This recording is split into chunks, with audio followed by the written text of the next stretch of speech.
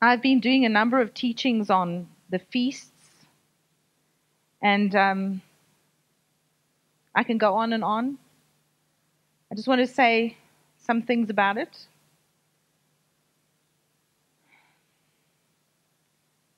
Time is a womb for the purposes of heaven. Time is a womb for the purposes of heaven. Okay? Genesis 1 and verse 14 says, Then God said, Let there be lights in the firmament of the heavens to divide the day from the night. Let them be for signs and seasons, for days and years. And let them be for lights in the firmament of the heavens to give light on the earth. And it was so. And God made 2 great lights, the greater light to rule the day and the lesser light to rule the night. He made the stars also. God set them in the firmament of the heavens to give light on the earth, to rule over the day, over the night, and to divide the light from the darkness. And God said, It was good. Hallelujah. Africans know that you program the stars, the sun, and the moon for witchcraft reasons. So you mess up people's destiny. You make sure they don't know when there's an open heaven because they don't know God's calendar. Are you hearing me today? There's a programming that happens because you see, God programmed the sun, the moon, and the stars to do what? To tell us what God's calendar is saying. We are living under a solar calendar, a Roman calendar. It used to be a lunar calendar. Actually, today started last night at 6 o'clock according to Jewish time. Are you hearing me? And we need time to measure our days because we need to know how much time we've got, how much time is left. Are you with me? How are we doing in our book in heaven? Praise you, Jesus. How are we doing? Father, just give capacity in this place. Just put your hand on your head. Capacity, Lord. We need capacity right now. Capacity, capacity, capacity. Thank you, Jesus. Psalm 19. The heavens declare the glory of God. Who's speaking? The heavens. What's there? The sun, moon, and stars. And the firmament shows his handiwork. Day unto day utters speech. There's talking going on. And night unto night reveals knowledge. There is no speech nor language where their voice is not heard.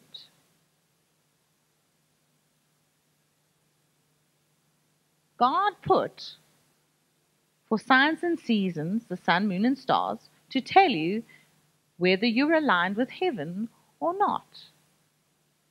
Okay? So we have to understand our calendar. Their line, there's a measurement even going out from the heavens. Their line has gone out through all the earth, and their words to the end of the world.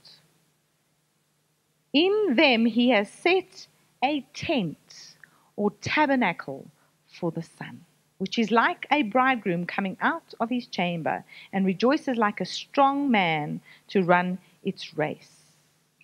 Its rising is from one end of heaven, its circuit to the other end, and there is nothing hidden from its heat. It is like the law, therefore, of the Lord, which is perfect, converting the soul.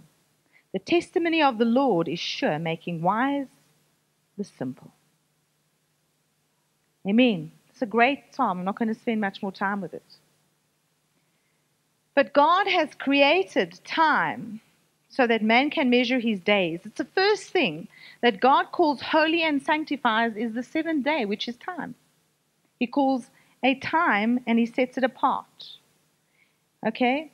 He calls aside a place and sets it apart. That's why feasts are appointed seasons and set times so that we can rehearse. The Hebrew is mikra. We can rehearse coming in and out of his presence, you see, because we need some practice. Why do we need practice? Because we're not in the garden right now. So time has been set up, and the invitation is in the sun, the moon, and the stars for us to meet Him for divine instruction, divine empowerment, divine impartation to do what you couldn't do without that. You see, the word here for kairos in the Hebrew is a moed, or the moedim, or the seasons of God. And what they stand for is the 7 feasts we know about. Amen. Are we all right? Okay. I just want to say this to you. Eternity invading time. You can have a look at this book. There's only a few of them. And I'm going to read this to you. In the beginning, there were no laws regulating time, seasons, situations, and circumstances. In the beginning, there was only the now. In the beginning, there was only right now. Out of the mouth of God would come His expressed will and desires. Each verbal issue from His lips was met with obedience, as matter and substance were divinely controlled. The very essence of His thought life was seen when He spoke. You like this book so far? Thoughts became words, words became objective reality. Everything was subject to the intent of His heart. The universe reacted to its Creator's voice. The very first words, "Let there be light," demanded on the solar system He had spoken into existence aeons before to rush to the designated spot in the universe and offer up light as a form of worship to God. Every element responded in like manner, worshiping the Word, honoring the divine intent, and fulfilling the command. Western man has become saddled with the concept of setting and achieving goals. The alarm goes off, and everything we think of is about time. And we say, I wish I had more time, I'm wasting time, this, that. And you know what? It doesn't, you can't see this thing. Time is a product of the revolving of the earth around the sun and the revolving of the moon around the earth. And without the operation of the revolving planetary system, there would be no calendar, much less a way to measure days or a person's age. God set the earth in time while man was created for the eternal. Man was not designed to die or to be sick. Man was made to live in the glory of God. The original atmospheric pressure of the earth was the glory of God. The glory of God is His total manifest presence. Man was created to live in the atmospheric pressure or glory of God. He had the distinction of possessing the DNA of God. He was God-breathed, God-inspired, and God's being on the earth, ageless. Time is not one of the characteristics of the glory. Time is defined by days, months, seasons, and years, but God was not and is not defined by time. This is why the church struggles with miracles, signs, and wonders. This is why we have problems seeing what we believe, etc., because actually time is temporal. This is not a forever state that we're in. Time is part of matter. It is not a matter of time. It is not a part of faith. Faith is God's matter. It is the substance or material which represents these elements of God. Time was designed and created specifically for this earth. It does not exist outside this planet. How's that? The heavens are governed by the glory, which is the realm of eternity, where there is no time as we know it upon this earth. Therefore, when we get caught up into the glory, we experience His timelessness. It's another world. It's impossible to separate the presence of God from eternity or timelessness. Scientists have made a discovery. They discovered the speed of light is slowing down. They discovered the speed of light is slowing down. This is because eternity is invading time. Heaven is coming closer to earth. And we are at the consummation of time early in the morning of the third day. Time, as we know it on this earth, is a created thing. It is a fruit of the creation of sun, moon, and stars, all given to man so he could measure his days, known as the fourth day light. The fourth day light, Stacey. Amen. Since the fall, prophecy has been used by God to set the atmospheric pressure of time on the earth. Time is prophetic, and we understand God moves in cycles and patterns. That's why we have to know his calendar. I got this from Sheila. She has this guy, Dr. R.G. McLean, wrote this book, Eternity Invading Time. Where's the camera? Can you try and get this for me? I want you to put, if you can, put this on there. I'm going to take it right down. Yeah, go right there. There's 3 circles on that book. I couldn't believe it when I saw it because it looked exactly like the design that we had done. Can you see that? With the numbering around it. And Vincent, who did our design, had not seen this book until I saw it first time when I saw Sheila. Please give it back to Sheila. Isn't that wonderful? Eternity invading time. Praise God. Psalm 102, verse 13. Thou shalt arise and have what? Mercy. What did Sean say it was? What did he say mercy was? Hanan. Thank you very much. This is very exciting. Hanan means to stoop in kindness to an inferior, to favor, bestow, to pray, make supplication, and show mercy.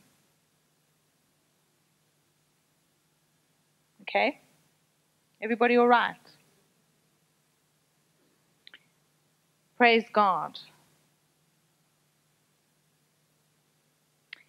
It's very interesting. The word comes from a root called chana, which also means to pitch a tent, to encamp, and to rest in a tent. Where are all these tents coming from? God has set a tent or a tabernacle in the stars. Now, this thing could mean he's going to pitch a tent upon Zion. For the time, this is the ETH season, the Kairos window, for the time to favor, 2603, bend, stoop in kindness, her, the set time, the moed, the rehearsal, the festival, the feast, the cycle, the pattern is come.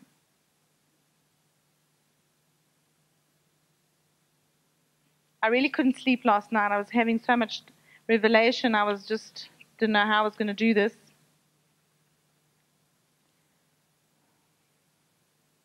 So we have the time, ETH, which is a womb, female noun for time in Hebrew. We have favor. Amen. The word favor. It comes from the word racham. Okay. The word right next to it means womb. There's 2 pronunciations, just slightly different.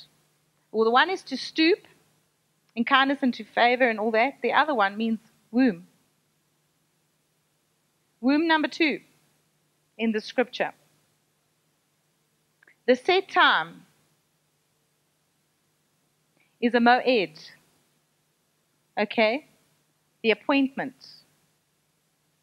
Do you know that God required them to come 3 times a year? 3 times a year was the appointed times they had to come up. Passover, Pentecost, tabernacles, all males. It says, Leviticus 23. When Moses spoke to God, he went into something called the tabernacle of meeting, appointment, or set time. It's called the Ohel Moed, also translated the tent of the set time or meeting. It is a womb, number 3. This scripture, thou shalt arise, have mercy upon Zion, for the time to favor her, the set time, has come, has 3 wombs in it, all relating to time on a different level. If you look at our logo, we have how many wheels? 3 wombs. God wants to bring something forth because he wants to build up Zion and he wants to appear in his glory, but something has to be birthed by the prophetic word in this womb of Kairos time, in this womb of favor, and in this womb of the tent of meeting. Are we doing all right? Amen.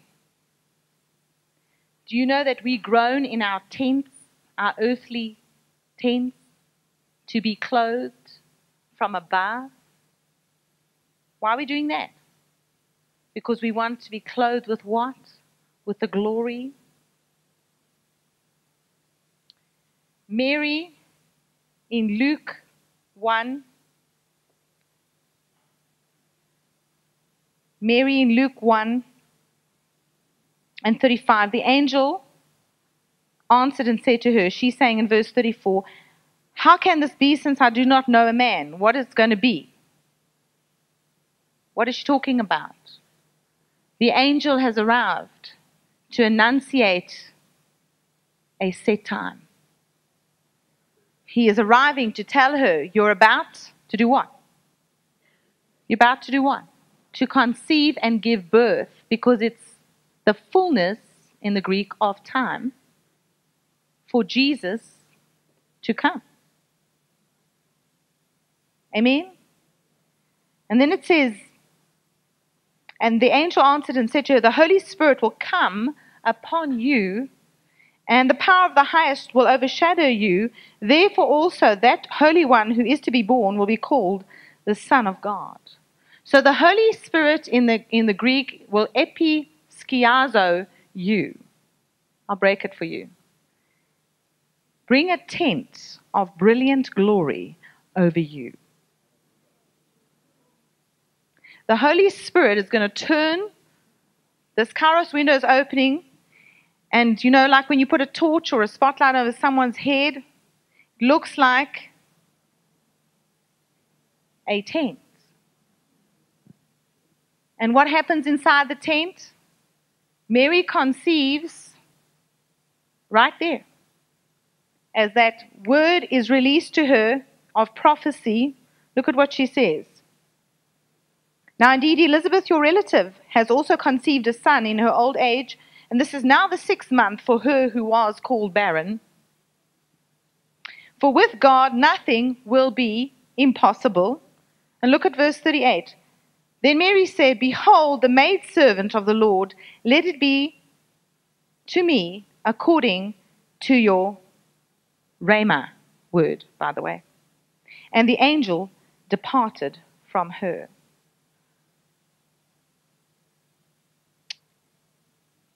There's a very serious warning when you mess with God's prophetic stuff in the set time. Matthew 12, 35, 36, and 37. A good man out of his good treasure of his heart brings forth good things. An evil man brings out of the evil treasure, brings forth evil things. But I say to you that for every idle word men may speak, they will give account of it in the day of judgment. For by your words you will be justified, and by your words you will be condemned.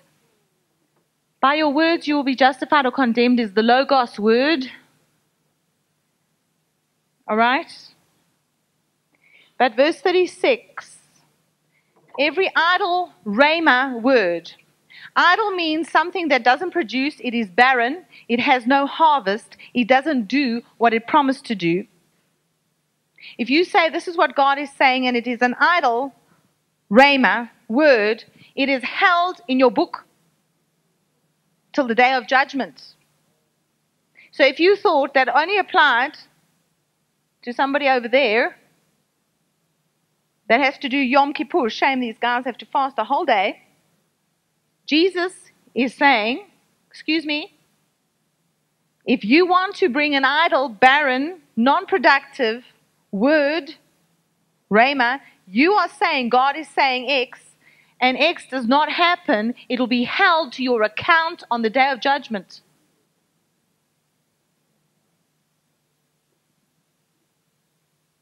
Amen. It's a good time to repent. Father, I repent right now. Every idle word. Heavenly Typics works with repentance. Thank you, Father. We can repent before you for every idle word, every presumptuous place that we've been in, because we're intercessors and we just go around prophesying over everybody and everything anytime we want to. Without order and government. I'm taking that very seriously. That was spoken to us yesterday. Lord, we repent for that because actually it's going to end up in my book in heaven and I'm not looking forward to that. So, Lord, please forgive me. Forgive us. Thank you, Jesus. So, in Luke 1:35, the overshadowing comes. It's talking about being enveloped in a haze of brilliancy. And we are overshadowed, our tent, our human body, or our tabernacle is overshadowed. And God then occupies and resides. In 2 Corinthians 5 verse 1, our earthly house, this skinus, this tabernacle or tent, if it were dissolved, what's going to happen? We are part of a building, a house not made with hands, that is eternal in the heavens. And so we are groaning right now. We are groaning. Praise God. We are groaning because we are not clothed from on high. We have to have the overshadowing of the Holy Spirit to come down on us as a tent. We want to come, Africa wants to come, needs to come into the tent of meeting, into the counsel of God, because God has a need to empower us. God has a need to impart to us. And we are not going to be able to do what is required for Africa in this hour without that empowering. And nobody is going to do it for you. You have to come under that kairos moment, that ETH window. That as it opens, the Holy Spirit, there's an overshadowing right there if you're on time. But if you don't know the time, you have a small problem. Not only are you going to miss the bus, you're going to miss the whole story. Wouldn't that be terrible? Genesis 1:14, the lights are created on the fourth day. They are for signs and seasons, the Moedim, the Moed. Daniel 7 and verse 25 talks about the one that's going to stand up in the last days against God. And guess what he's going to do? He will speak against the Most High. He will oppress the saints. And he will try to change set times and laws. So he means to actually alter the very ordinances written in the heavens. Why do you think witch doctors are programming? Why are we on a Roman calendar and not a lunar calendar? Amen. But God is saying, I am sending a measurement because I am looking to dwell somewhere. The Mishkan was the tabernacle that they made. And when they made this tabernacle after Moses had a temper fit and all of that, the glory departed. And the feast of Sukkot, the feast of tabernacles, was when the glory clouds came back, the overshadowing came back over the Mishkan. Part of that word, I will dwell, it means shakan, which means I will inherit, abide, dwell, settle down, and I will lie down as a lion, and I will pitch my tent. God is actually measuring to see where can he pitch his tent. You have one, he has one too. He needs space. He needs space. I say to you, how is your womb today? Is there space for him to pitch his tent over yours? Thank you, Lord.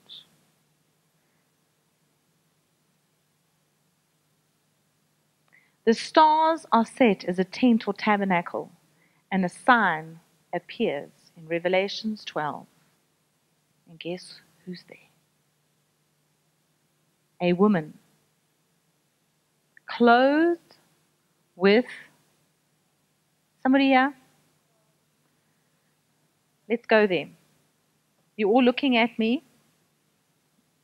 Smile. It's not that bad. It's getting good now. You can smile. Now a great sign appeared in heaven, verse 1. A woman clothed with what? The sun. Here we go. With the moon under her feet, and on her head, what? A garland of 12 stars. She's arrived in the overshadowing of the Most High God. And because she's with child, she's groaning, she's in labor and pain, right? To give birth. And here we have the dragon come to fight her. But the woman gives birth, and she bears a male child who's going to rule all nations with a rod of iron. Amen? For unto us a child is born, and unto us a son is given. And the what? Government will be upon his shoulders. Praise God. So now what has God to do with set times, Natasha? I'm getting there. Leviticus 23 gives you the feasts of the Lord. Amen. Leviticus 23. Praise you, Jesus. In the 7th Jewish feast, there's a perfect picture of the gestation period of the development of a human child.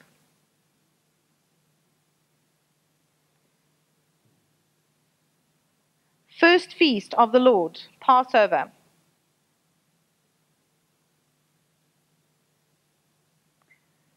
Thank you very much, Zola Levitt. You can get this.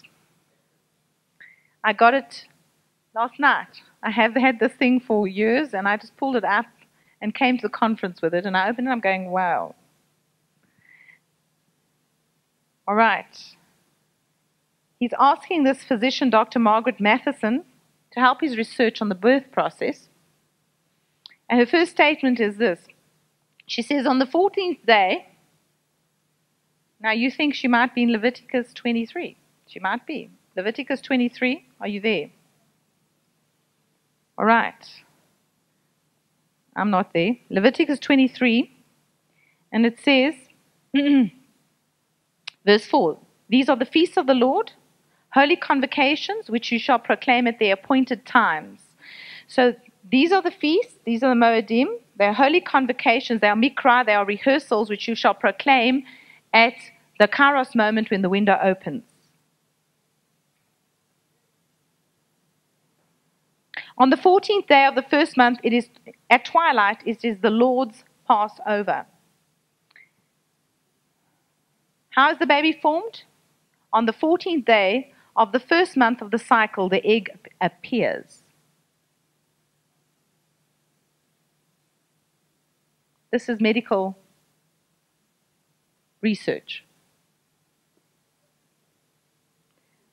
Amen.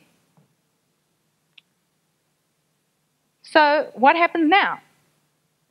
After Passover, then you get the Feast of Unleavened Bread, which is occurring has to occur the very next night on the 15th day of the first month, according to Leviticus 23:6. And so, what happens to the egg in the womb? If it does not fertilize within 24 hours, the egg will pass on. Medical history. Amen. How are we doing?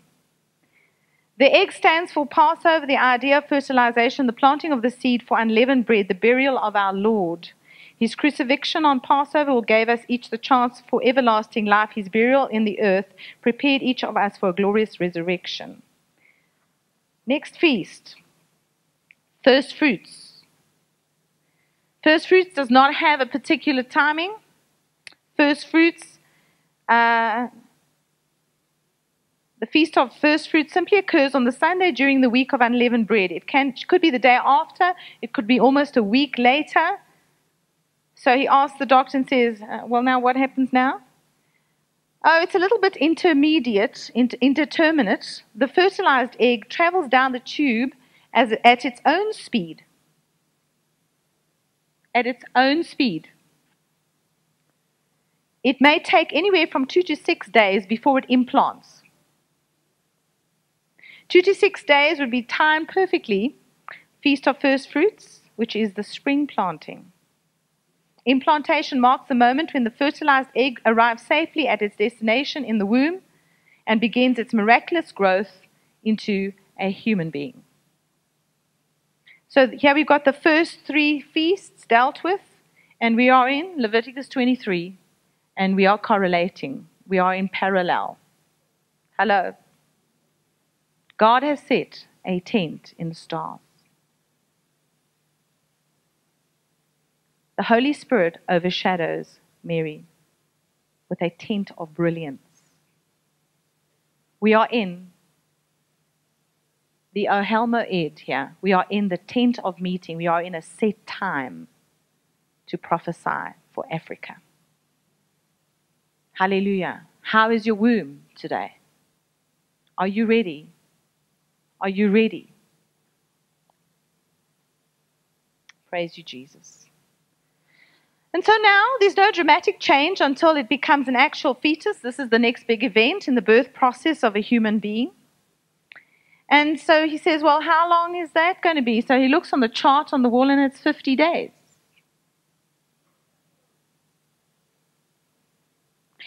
And up until the 50th day, you don't know if this is a human fetus or what kind of fetus it is, actually. But I will praise you, Psalm 139, for I am fearfully and wonderfully made, and my substance was not hid from thee when I was made in secret and curiously wrought in the lowest parts of the earth. Thine eyes did not see my substance, yet being imperfect, and in thy book all my members were written, which in continuance were fashioned, when as yet there was none of them.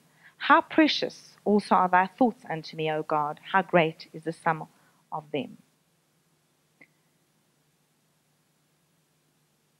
23, Leviticus, and verse 16. Count 50 days to the day. Acts 2. When the day had fully come. What do you mean fully come? How can you fully come? How does a day fully arrive? Because they count the sheaf or the omer in Israel for 50 days. So on the radio and on the news, today it is the first day.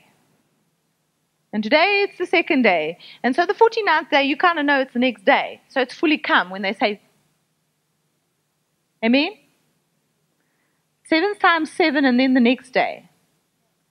Amen. So here you have human fetus at 50 days. Looking human, recognizable.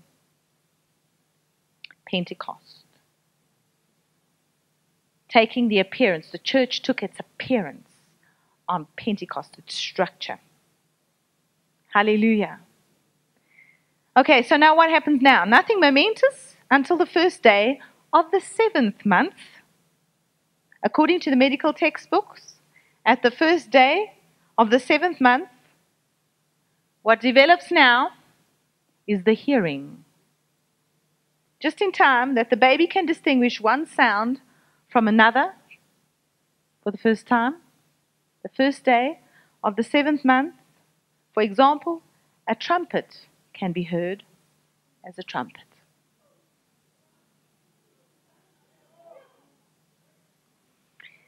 Hallelujah. So what feast is that? The Feast of Trumpets.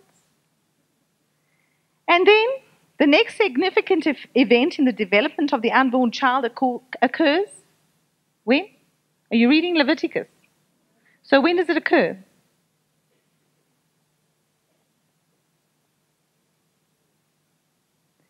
"10 days later." Verse 27, Leviticus. On the 10th day of the 7th month, something happens. It is the feast of Yom Kippur, the Day of Atonement. And suddenly important changes happen in the blood of baby in the womb. It is necessary for the fetal blood, which carries the mother's oxygen through the baby's system, to change in such a way that the baby can carry the oxygen that it will obtain upon birth. Technically, the hemoglobin of the blood has to change from that of the fetus to that of a self-respirating and circulating a human being. The fetus does not breathe, but rather depends on the oxygen obtained through the mother's blood circulation. Naturally, the system will be changed before birth, and that change occurs, according to the textbook, in the 2nd week of the 7th month, to be precise, on the 10th day. God has designed you perfectly. It is precisely on that day, according to the Mosaic law, that the high priest takes the blood into the Holy of Holies, the Day of Atonement, Yom Kippur, presents it as an atonement for the sins of Israel. Leviticus chapter 17 puts it this way: "For the life of the flesh is in the blood, and I have given it to you upon the altar to make an atonement for your souls, for it is the blood that maketh an atonement for the soul." The blood acceptable. How fantastically it coordinates with the changing of the blood in the body of the unborn child to make it blood acceptable, because the life is in the blood. Just as the high priest enters the Holy of Holies with the blood of the sacrifice, the blood of the unborn baby enters the Holy of Holies of this earthly tabernacle. Paul said in 1 Corinthians 6 and 19, "What? Know ye not that your body is the temple, tabernacle, tent of the Holy Ghost, which is in you?" Hallelujah. God does everything by pattern and precept. Hallelujah. So now we reach the 10th day of the 7th month in the development of a human child. But the baby is not ready to be born. One more development is yet to occur, coinciding perfectly with what's our next date? Feast of Tabernacles, which has to happen on the 15th day of the 7th month in the law of Moses. And this is the doctor's comments. That's when the lungs are developed. And as long as they get their little lungs going, we can bring them along, even if they are born at an early time. I'm afraid if they decide to be born before these lungs are finished, then they have very little chance.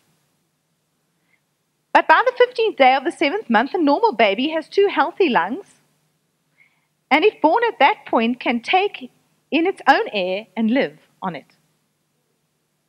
What an incredible picture of the Feast of Tabernacles. The tabernacles is the house of the Spirit, just as the lungs of the tabernacle of the breath. God blew breath into Adam to make him become a living soul, and Christ breathed the Holy Spirit on his disciples. Hallelujah. Ezekiel 37, the valley of dried bones. Amen. Everything's there. Okay, they had bones, flesh, feet, hands, eyes, ears, but as yet, no breath. What has God said? Then said he unto me, Prophesy unto the wind, prophesy, son of man, and say to the wind, Thus saith the Lord God, Come from the four winds, O breath, and breathe upon these slain, that they may live. Here comes the prophetic word. So I prophesied as he commanded me, and the breath came into them, and they lived and stood up on their feet, an exceeding great army. That's verses 9 and 10, Ezekiel 37. On the 15th day, back to the baby, on the 7th month, the lungs are developed. From that day forward, the baby could be delivered and live. Where's my midwives? Please stand up. I want my midwives to stand up. Nurses, is that the truth? Stand. Come on, Jenny. All my midwives, can you wave at me? Can you testify this is true? They can. Thank you. We have 4 midwives. I want you to. Can you all just come here, please? I want you to all stand here. 5 midwives. Hallelujah. 6 midwives.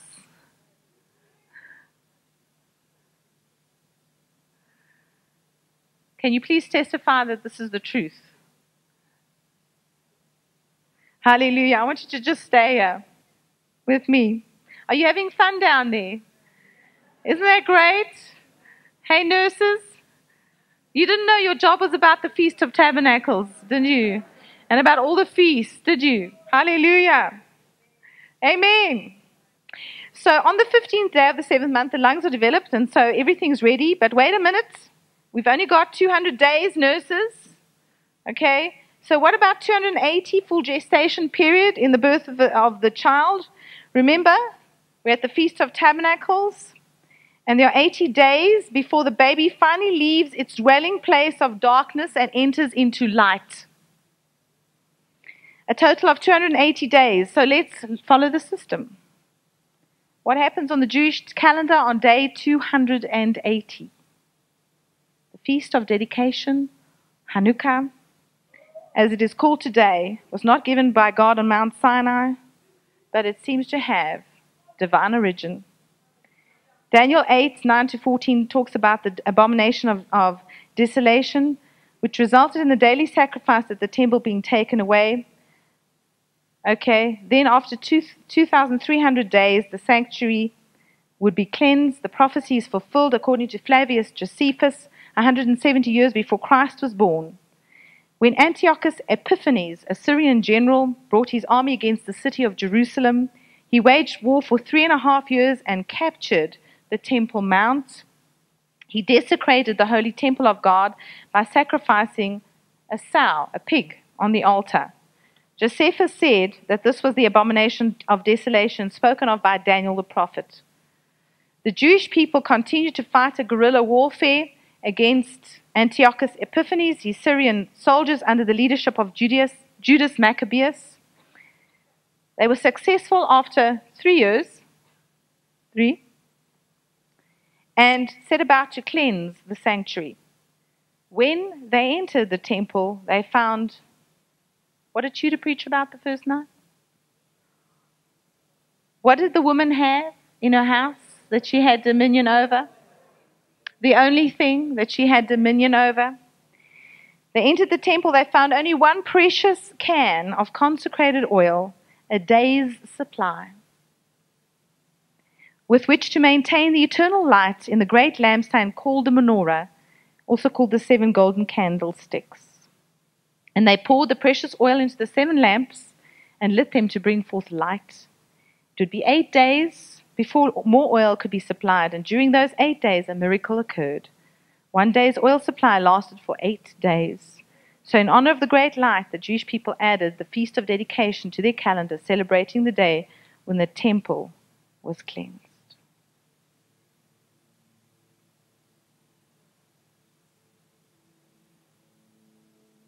The set time has come.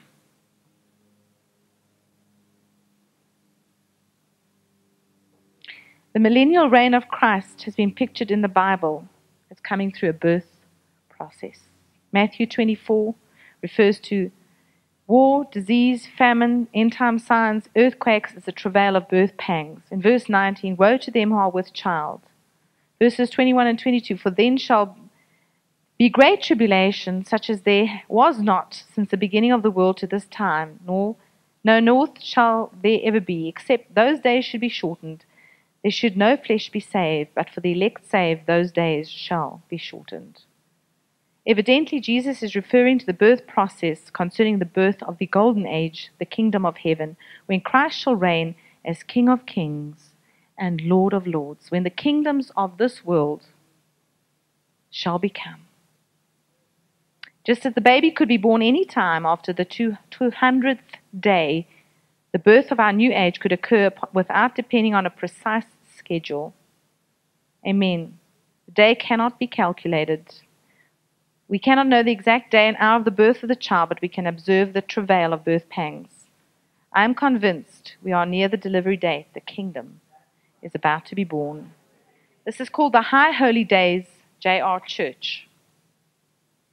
Hallelujah. We are here at this conference because we have to have an overshadowing. We have to have an overshadowing. The time, the Kairos window, is prophesied in the scripture behind me. Favor also means a womb. Set time speaks about the tent of meeting or council that we are in at this appointed time. This is the 22nd day. Hallelujah. Last year, God gave us the keys of David on the 22nd day, Isaiah 22:22.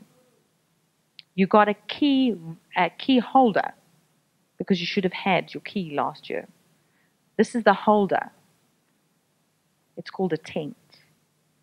When you look at your key holder, remember, you're supposed to be in a tent that even the stars are speaking and measuring over you. A great sign appeared in heaven, a woman clothed with the sun. Garland of stars, like a diadem over her head, because Psalm 19 says he set his tent, and the bridegroom is coming out of it because she's pregnant, heavy laden, about to give birth. Hallelujah. Hallelujah. Hallelujah. 3 times we have a womb in one line of scripture. The Father, the Son, and the Holy Spirit. The wheel within a wheel. Because God is saying, I will rebuild Zion, and I will appear in glory. And I am coming to dwell. I am coming to Shakan. I am coming, the word says, to dwell in your midst. Verse 10. I am coming to dwell in your midst. Verse 11. I am coming, verse 12, to take my inheritance and possess, he says. Be silent, all flesh, verse 13, before the Lord, for he is aroused from his holy habitation. When God stands up, he wants to come down. And he wants us to come up. Because we have a tent and he has a tent. And something is about to be born. On earth, as it has been prophesied in the sun and the moon and the stars. Because time is getting us ready to move into timeless eternity and to move into the glory. Hallelujah. Hallelujah. Hallelujah, Lord. We give you glory. We give you honor. We give you praise. We thank you, Father, right now. We've got our midwives in place. So if you need an impartation, you need to come and find yourself an altar here in front of the midwives. They are trained in the natural.